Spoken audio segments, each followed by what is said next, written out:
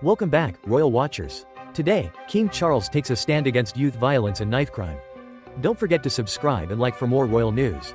The King has urged the government to tackle youth violence and knife crime, meeting with actor Idris Elba, Prime Minister Sir Keir Starmer, and young people to discuss this pressing issue. At 75, Charles emphasized the urgency of addressing these problems during a special roundtable discussion at St. James's Palace. Help us grow our royal community. Give this video a thumbs up and hit that subscribe button for more captivating content on the British royal family.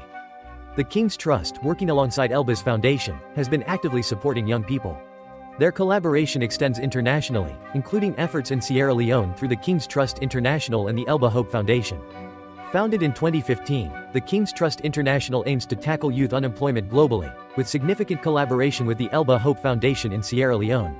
King Charles urged the Prime Minister, Home Secretary Yvette Cooper, and Secretary of State for Culture, Media and Sport Lisa Nandy, to take decisive action, stating he will be watching and hoping for progress on this critical issue.